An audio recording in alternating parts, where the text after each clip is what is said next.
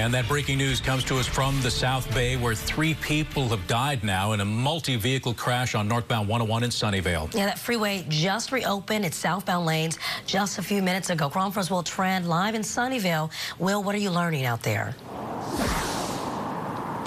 We are waiting for northbound lanes to reopen, which could happen any moment now. We are off of Lawrence Expressway. You can see traffic in the opposite direction. That is southbound 101, and that Caltrans pickup truck flying right by us. So it looks like they are picking up all of their cones and just about ready to reopen northbound lane. There's a CHP officer right there. So any moment now, they plan to reopen it, and that would be about 8.5 hours after it was shut down. Let me show you some video a little bit closer to the scene.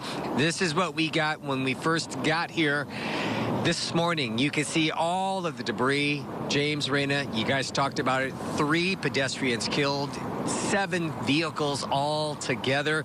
There was so much debris that it spanned about 400 to 500 yards from where we were forced to stand back from to the area where they had to clean up. It scattered in the opposite direction of 101, so that's why that direction was affected as well, despite this happening on northbound 101. Let me show you some overnight video. This all went down at around 12:30 in the overnight hours when a pickup truck, for whatever reason, still under investigation, crashes into the center median, and then other cars come along. Chain reaction accident. We do know that at one point, 3 people got out of their cars. That would make them pedestrians, even if they did not walk around, guys. Just by the fact that your feet are on the ground, on the freeway, makes you a pedestrian. Then a car comes along, slams into 2 people so horrifically that they were tossed over to the southbound lanes, and that's why they had to shut down the southbound direction to do measurements over there.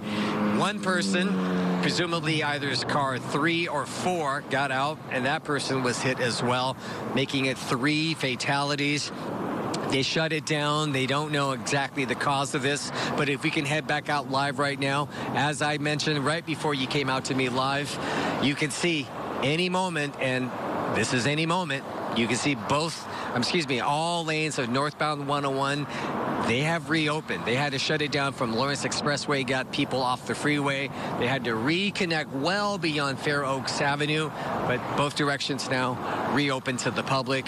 We don't know the names of the victims, James and Raina, but we do know